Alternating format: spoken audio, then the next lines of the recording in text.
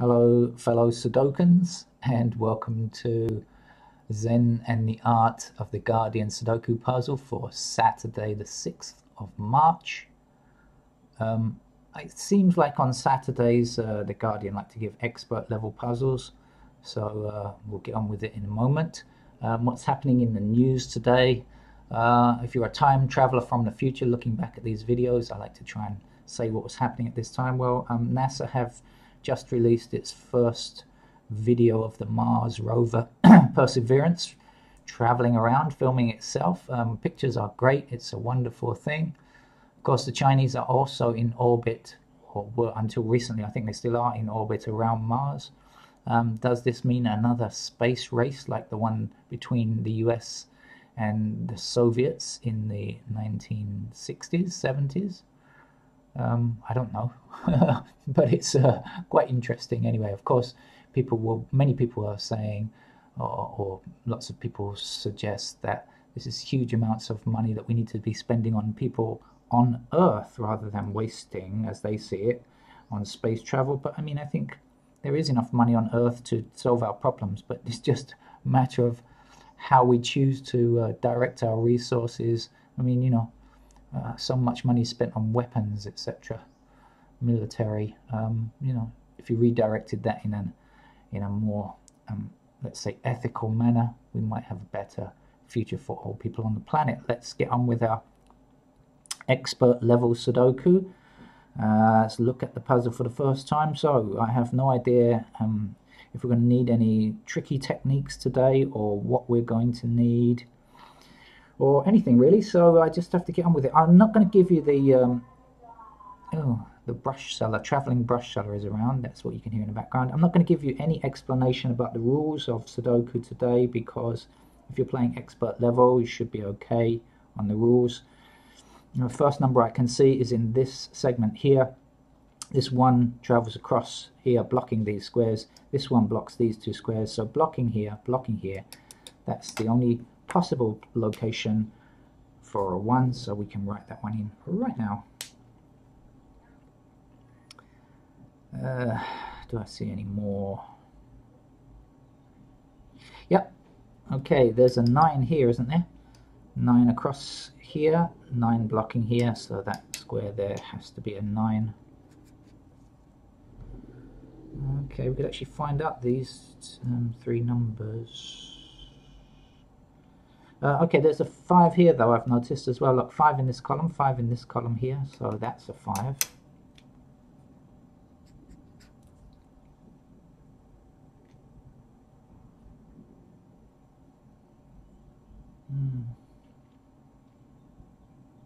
Ah, I've just seen something interesting. We can find this number here for sure. Would you like to know how? I hope so. Well, we have 5 and 8 here in this row, and we have a 5 and 8 in this row. So that means that 5 and 8 are blocked from here, 5 and 8 are blocked from here. So we have a pair of 5 and 8. I'm going to write this in. Now, normally I don't write in candidates quite so early, but I want to demonstrate something here. And it is an expert level puzzle, so we're expecting to write in candidates anyway. When we have 5 and 8 like this, we know that that is exclusive. So it's either 5, it's either 8. Everything else, other things we can forget now about these 2 squares. So all other numbers must fit into these 4 squares. Now we can work out what's missing here, right? We have 1, 2, we don't have 3, we don't have 4, 5, 6. 3, 4, and 6 are our missing numbers here. So let's count through here. 1, we have 2. No, so that has to be a 2, right? 3, 4, 6 is along here. So that has to be a 2. So that's how we find that number there. I hope that made sense.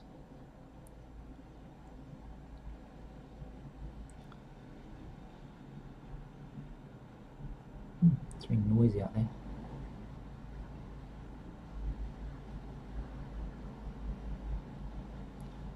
Very noisy. There is a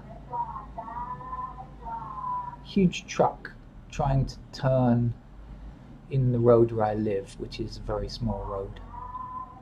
That's the noise, and the brush seller is still plying her wares outside.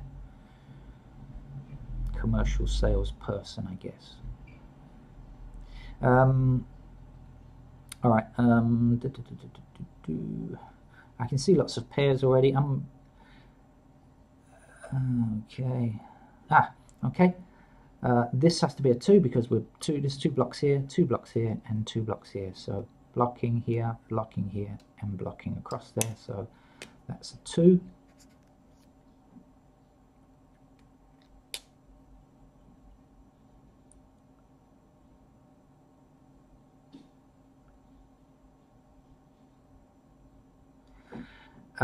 In this row here, we don't yet have a 4, but I see 4 blocking this square here, 4 blocking this square here. That's the only possible place where a 4 can go.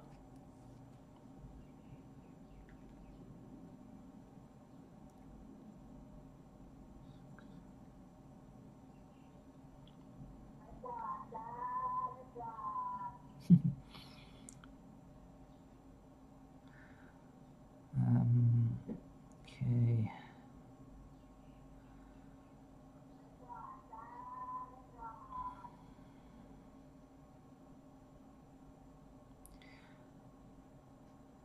I think I should be able to find this 1 here. So there's a 1 in this column here, a 1 down here. So blocking and blocking. And blocking across here, but this 1 down here means that a 1 is going to appear here or here, right? Got that? Let's look at this segment first. So this 1 blocks down here, this 1 blocks here. So 1 and 1 has to be here. So we're actually blocking across here, down there. So that's our location for a 1 in that segment.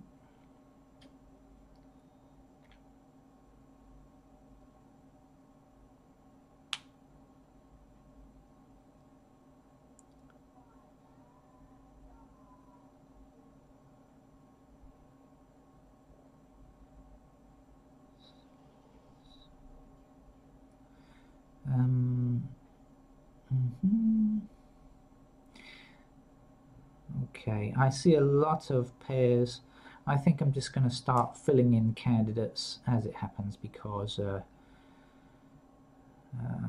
it is supposed to be an expert level puzzle, so I'm expecting to do it at some point. I think it will just make things go along more smoothly. So let's have this 4 down here, 4 down here, and 4 across here. So in this column, 4 is a pair in these 2 locations here.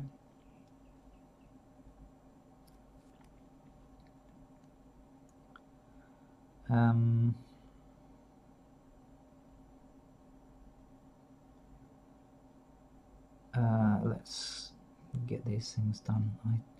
So 7 across here, 7 blocks this square, so 7 is a pair here and here. 3 blocks this square, so 3 is a pair down here like this. This 3 down in this column, this 3 down in this column, and this 3 across the middle means that 3 must be a pair here or here. Did you get that? We have 2 3s in this column here, meaning a 3 can't appear again in this column. 3 is blocked here, and 3 across the middle, so 3 and 3 there.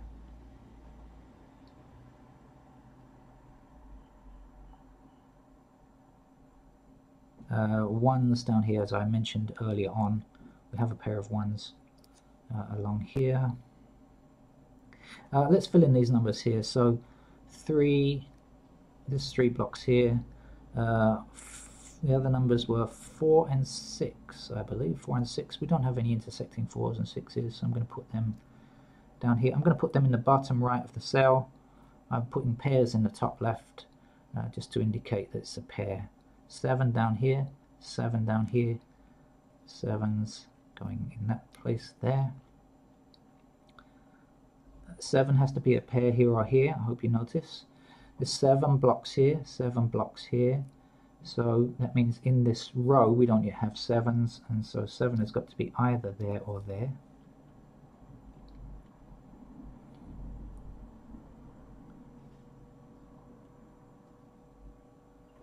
Nine down here, 9 down here, so 2 possible locations in this segment for 9. 2, this I think is going to be useful, 2 down here and 2 across here, so that means a pair of 2's running here, and when we do that we'll see 2 across, so that means a pair, 2, 2, and that's great because if we have 7 as a pair in these two squares and 2 as a pair in these two squares, nothing else can exist. And so the 3 that we had there before we can now remove, and we know that was one of a pair, so we can write it in. And we're overwriting a 4 part of a pair, so we can write the other 4 in there.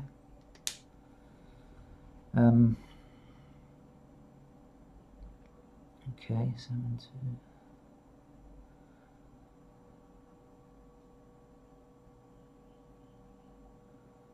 2. So also this is going to be a pair of 6's along here, right? There's 6 blocks here. We don't yet have a 6 in this column, so 6 has to be a pair in those locations there. 6, this 6 blocks this square here, so a pair of 6's here and here. I'm doing this fairly randomly, I usually do. It's just my own style of playing Sudoku, I guess. This 4 across here, I'm just going to put in a triple here. I know I am really looking for pairs, but while I notice this 4, I'm going to put it in just to help me remember as I've seen it. 1 up here, 1 up here, and this one blocks here. So 1 is a pair either here or here.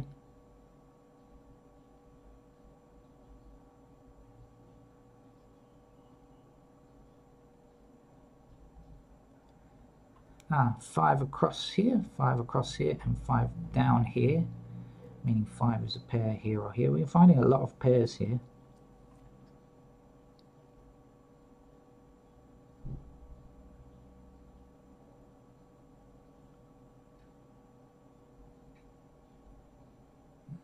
Oh, of course, should have seen it. 3 across, the 3 that we filled in now runs across here, and this 3 across here. So that's the only possible location for a 3 now. So we can fill that number in. Ah, that's good. We must know this number now because we have 7 and 2 pair here. So 1, 2, 3, 4, 5, 6, 7. Do we have an 8? Not yet. So that's our 8. We can fill that in. And if we bring that up, we'll notice we had a pair of 5 or 8, so the 8 is here and the 5 is here. Let's extend that 5 up, 5 in this column, 5 in this column, this 5 blocks here, so we have a pair of 5's here and here.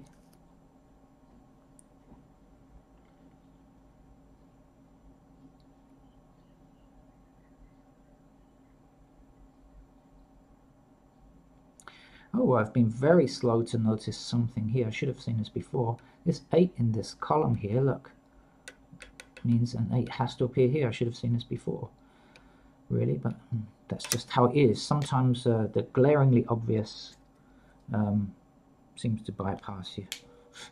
Right, and which is going to be good because we've got 8 across this row, 8 down this column, meaning that has to be 8.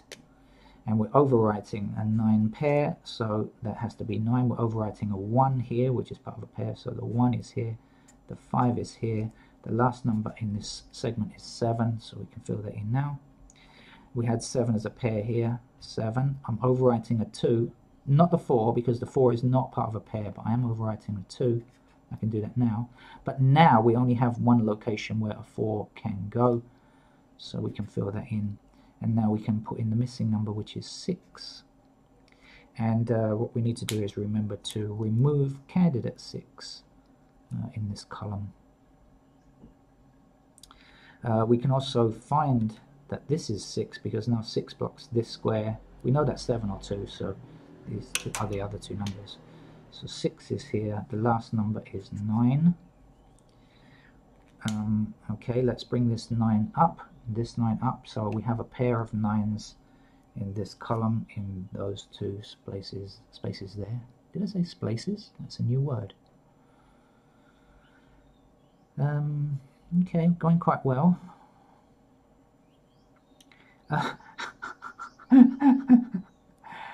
There we are. This is This happens to me in Sudoku. Sometimes I think, how on earth did I do that? I wrote 7 and 2 as a pair in here, not even noticing that the 2 is right there. Look, right next to it. I've put 7 and 2 as a pair, a bi-value pair, and guess what? There was a 2 stuck right there, right in front of my nose. How silly. Of course, that's our 7, that's our 2. What a foolish thing. But, you know, as I say, the glaringly obvious is just sometimes right there and I don't notice it. The missing number from this column is now 8. I think it must happen because I'm focusing my concentration away in a different area at the time and just forget to look in that position or something. This number has to be 2, 2 up here, 2 up here. We don't have a 2 in that column yet, so there it goes. There's one number left in this column. It is a 7. We had it as a candidate before, and that is in fact the last number, so we can fill that in. And remember to remove candidate 7 here. What is the last number? 1, 2, 3, 4, 5. It's a 6, isn't it? Do we have any 6s? No. So 6 is our last candidate here. Let's fill in the last candidate here as well. That's 7, isn't it? 1, 2, 3, 4, 5, 6, 7. So 7 can go here and here. But it can't, of course, because we've already got an intersecting 7. So we can remove that, put in our 7 up here and our 9 here. We have a 9 in this square now because 9 across this row, 9 across this row, up in this column, 9 is here. So far we haven't needed any expert techniques. I'll reserve judgment till we get to the end because you never know. Sudoku can get tricky instantly sometimes, although I have a feeling it's not going to be because this 3 runs across this row and this 3 runs up here. So 3 is going to be a pair here or here. I'll write it in. And when we do that, you'll see that it removes this 3 here. So 3 comes here. There is only one number left here as a candidate now, that's 4. And so the 6 comes here. This is the 6 is the last number in this column. Okay.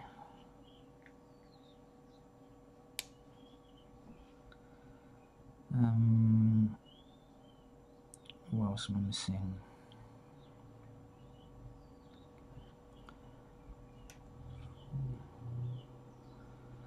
Okay, let's do it up here. So the other missing number from this column is 4, and we have a 4 in the middle. So using the trick that I said before, 5, 4, 5, 4, what does it mean? It means no other number can exist. So the one candidate that we had written in here before, we can now remove and put that in there. This square is now 1, so 1 up here, and 1 blocking here. So the final one in the Sudoku grid today goes in.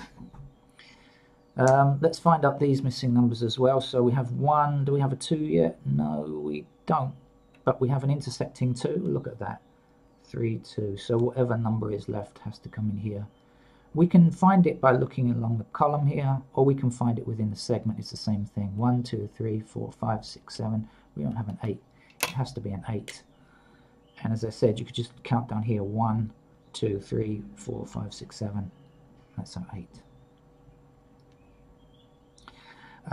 When we see 2 squares like this remaining, and we have the 2 numbers in already, we know that this has to be the same. So if this is 5, 4, this is 5, 4. It's a time saver, okay?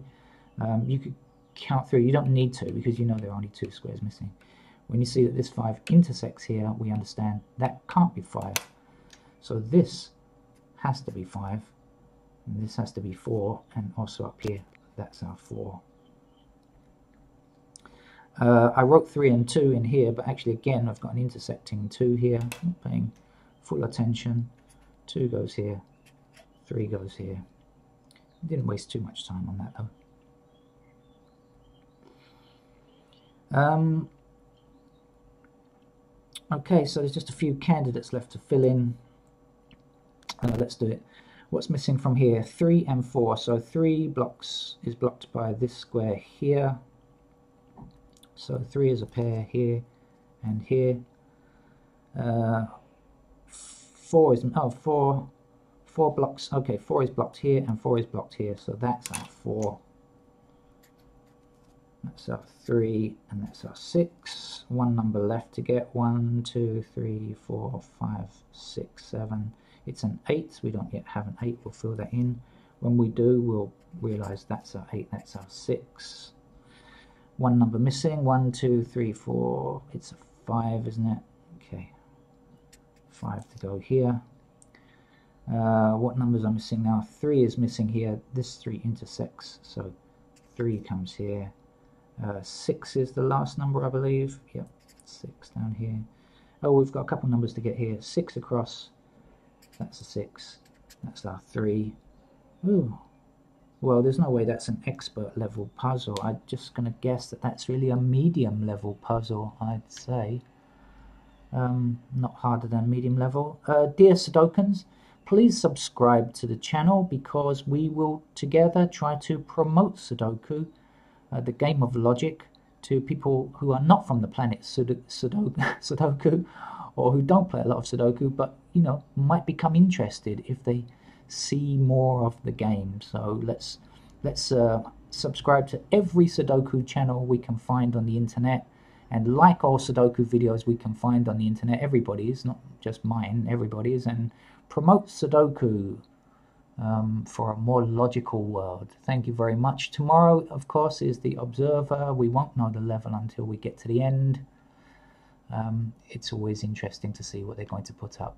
Thank you very much, Guardian, today. Thank you, everybody, for listening. See you tomorrow.